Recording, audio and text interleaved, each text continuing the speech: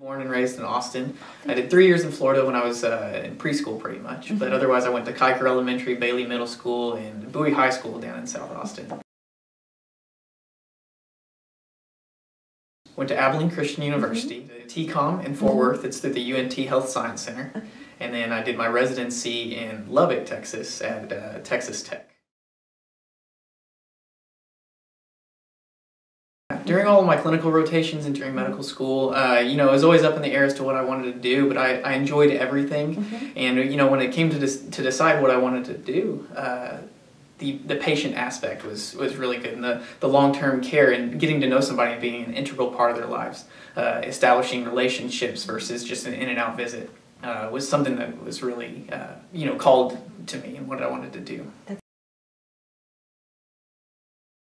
I feel like it's easier to prevent a problem than to fix a problem. I try to live a healthy lifestyle myself, and there's so many different avoidable conditions that can be managed early on or prevented altogether just from knowledge and being careful in your life.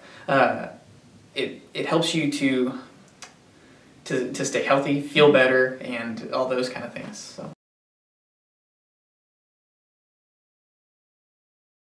Oh, I'm very outdoorsy. During medical school, it was a little bit hard to keep all that up, but I love rock climbing. I was a Boy Scout, an Eagle Scout, so I've always been camping my whole life, hiking and those sort of things. I also play guitar, and I've played soccer my entire life, and so all things that I really like to do, yeah. I absolutely love music. I learned how to play guitar in high school. I played trumpet before that when I was in high school and middle school. And so I've always just had a passion for music. I love all varieties, all types, from 80s hip-hop, Dave Matthews, anything pretty much I enjoy.